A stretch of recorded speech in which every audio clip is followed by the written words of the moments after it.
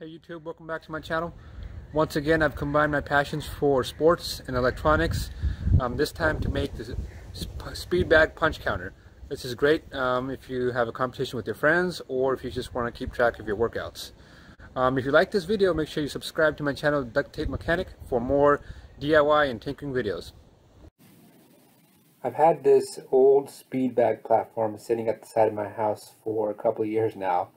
I believe it originally came from one of those units that has the heavy bag and speed bag attached to one large unit.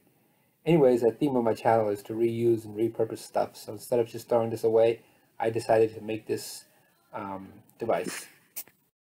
I used an old metal bed frame that I got for free to make a mounting frame for the speed bag. Metal bed frames are great because they're free, but they do require a little bit of work because all the rivets and casters have to be removed. On top of that, the finishing material on the frame has to be grinded away before it can be welded. But I was happy how it turned out, and I spray painted it and I mounted it to the side of my shed.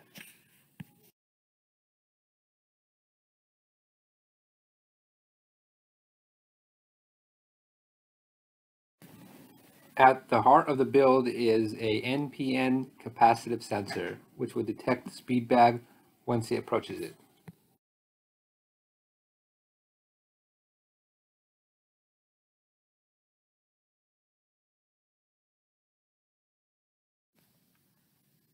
The NPN sensor is mounted in a way which it will be flush to the surface of the speed bag platform, while the hole I used to bore the sensor into is larger than the diameter of the sensor face.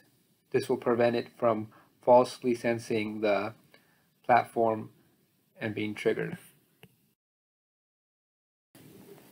Next, I mounted all the electrical components, including the 2 battery packs, the breadboard, the Arduino, and the screen, and then I wired up everything.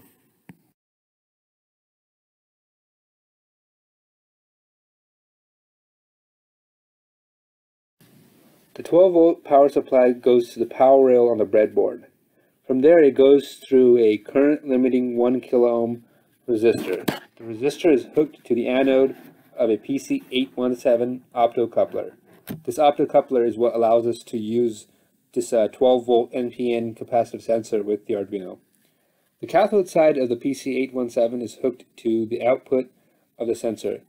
So when the sensor is triggered, the output sinks to 0 because this is an NPN sensor, allowing current to light the internal LED of the optocoupler. When the light of the LED hits the base of the phototransistor inside the P817, current goes from the collector to the emitter, causing pin number 2 to be grounded and to go low. Since I'm using an internal pull-up resistor on pin number 2, no resistor is needed in the circuit. And then all this is displayed on the LCD. Alright, so the way this works is the speed bag, once you punch it, it should go close to the sensor and that should register as 1 and so on and so forth. So there should be 1 there, then 2, come back here, you hit it again, 3, 4, and so forth.